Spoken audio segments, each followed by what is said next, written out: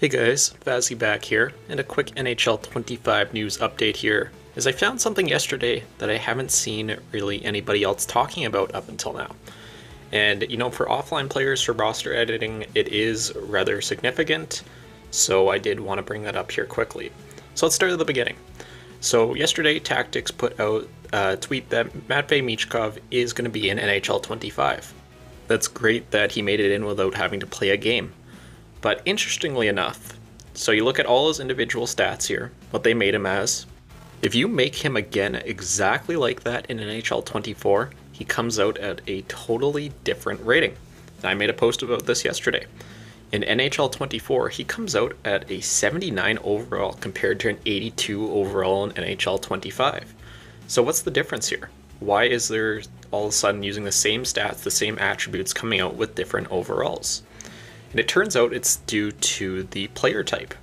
So in the example here I just showed, I ended up making him as a sniper by accident, but I just ended up going and changing him over to a playmaker in this example. Of course, as you guys know, it's going to be 79 overall. There'll be no change as player type didn't affect overall in NHL 24. But in 25, it appears that it actually does. And that's a great change. I don't know why this was never really brought up at all. So also here, if I go to Snipe and Score, another awesome roster creator out there, he ended up putting out a post yesterday replying to mine regarding to Quinn Hughes, and he gave more examples in NHL 25 of how this works. And it's a great change to see. So as an offensive defenseman, Hughes is a 94 overall. That's what he will be in the base roster. If you go and move him over to a two-way defenseman, he comes out at 93 overall. So only a 1-point drop. But then if you move him to a defensive defenseman, comes out at 88 overall. That really shows that now certain individual attributes will be tied to each player type and will, help prop up an overall. So now I don't have to go 99 strength over everybody like how I did in last year when it comes to certain stats.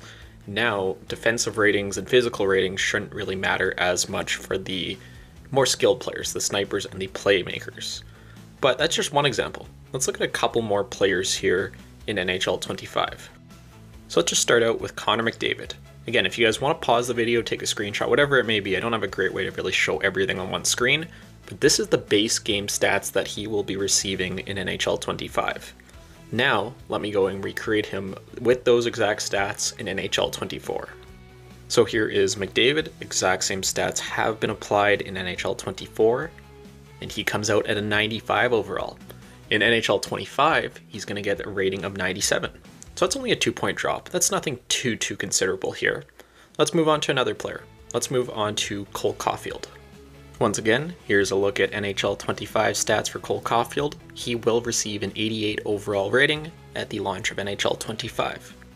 And there we go. I have just now recreated him with the exact same stats that he will be receiving. He comes out as an 83 overall. That's a 5-point difference between games.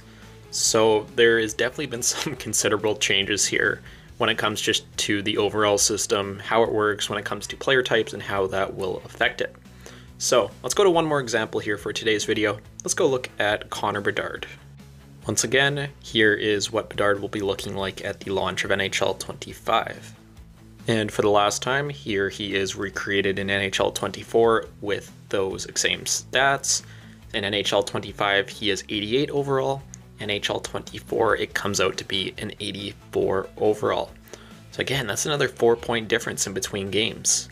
And honestly, I love this change. I love that player types and everything is going to end up affecting overall. My main question is, why did EA never mention this? Like, this is a great change. Why aren't you promoting this? Why aren't you really showing that you're taking more detail and you're paying attention to smaller details of a player? And now defense and physical ratings don't have to be bumped up as much to get that overall. And we can actually kind of have it, closer to what it would be in real life, which just kind of helps replicate everything better. And that's just my question. I don't know why this was never mentioned, but, did want to bring it up here for you guys. If you're working on rosters, if you're, tweaking anything in game, it is going to be slightly different now, and you do have to pay attention to those player types a little bit more. But I think that is going to do it for today's quick NHL 25 news update video. This will be the final video before NHL 25 drops tomorrow. We are now just over 24 hours time of recording, and yeah, very, very excited to finally start being able to make content, edit the rosters, and get the whole process going on another year. But that will do it for today's video. I will see you all in the next one, and I will see you all in NHL 25.